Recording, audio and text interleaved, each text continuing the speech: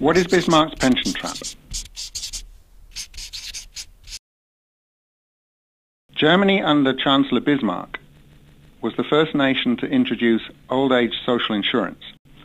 The system, introduced in 1889, set retirement at 70 years of age. Average life expectancy was then 35 for men, 38 for women. In 1916, retirement was lowered to 65, which has been a default for many countries ever since.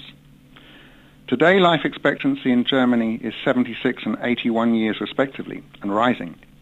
Like many countries, Germany today faces the question of how to support growing numbers of retirees without bankrupting the economy.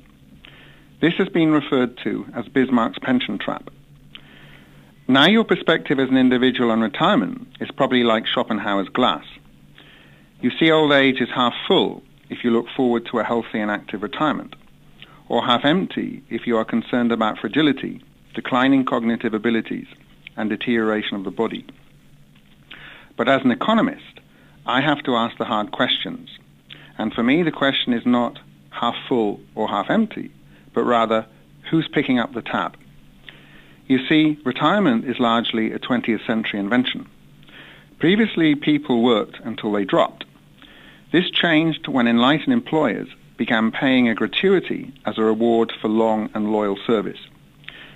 This gradually turned into a promise, the promise into an entitlement, and then finally into a guarantee.